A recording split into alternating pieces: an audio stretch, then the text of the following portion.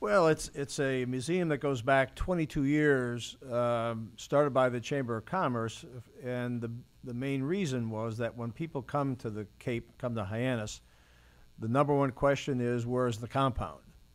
And so, as people who live here know, you cannot get to the compound. The Chamber decided, two women decided to start the museum. So it's been here. It's the John F. Kennedy Hyannis Museum. We are the only site of the John F. Kennedy legacy in the country that focuses on their home, Cape Cod, and Hyannisport. We're the only site that really addresses and brings out the way they lived, both in the sense of Kennedy family and as they lived as neighbors to people who lived here. Well, that was the feeling when I walked through it. It wasn't just that I didn't expect, it wasn't like a presidential museum as much as it was the life of the Kennedys on the Cape. Correct. It really captured that feeling of a family and community, of multi-generation, of sailing. And that was a really, it really gave me a really nice feeling for them.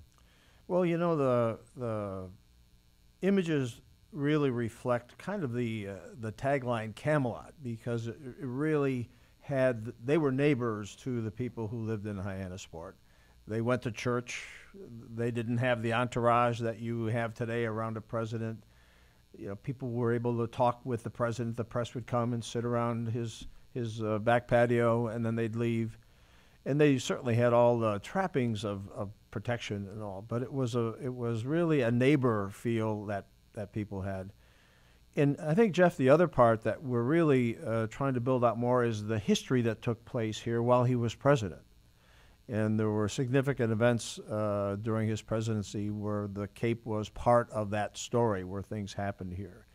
So we're taking the legacy and the family side and adding this historical dimension that we will build out both on the cultural side, educational side, and finally on the exhibit side in the museum. So it sounds like when you came in, you've put a lot of effort and work into getting the name out there, reaching out to different organizations. What initiatives have you done to make that happen?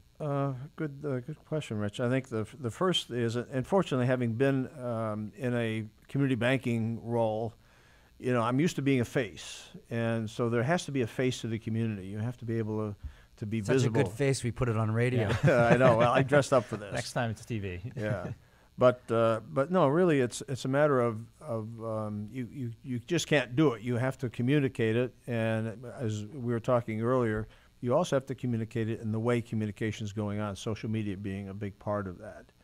And the other part that I think we can do to raise the visibility is be collaborative.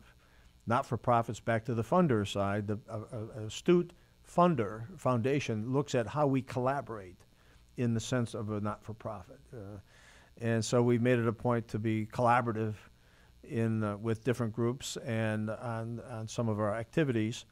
That's good for us because it brands us. Secondly, it exposes us to people who don't know us. So I'm really bringing a new audience in, and they're seeing our institution. And more importantly, we're adding the dimension of